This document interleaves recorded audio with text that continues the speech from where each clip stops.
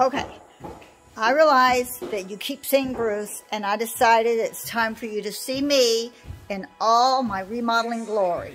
This is how I look when I'm working in the house. You wouldn't recognize me on the street. Okay, and this is what we're doing. There we go. Okay, here we are. That's the bedroom. In the bedroom was a closet. The closet has been torn out because you're going to walk in here eventually, and this will be a master bathroom, and looking that way will be the closet. Now, this is what's interesting. Is this floor just so beautiful, right? Look under it. Look what was under it. Beautiful oak floors.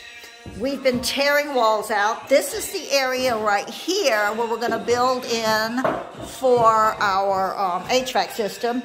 This piece of wall will be closed in. This piece of wall will be opened out entirely.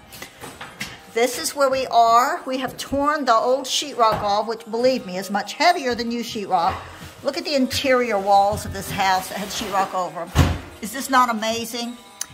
And as we were discussing our work, we decided that it's a sad thing when you're at an age where you can tear out walls, but the most difficult thing you have to do is get back up off the floor.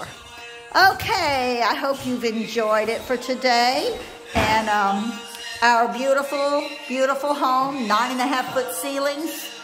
And the electrician is supposed to start next week. Pray that happens. Bye-bye for now.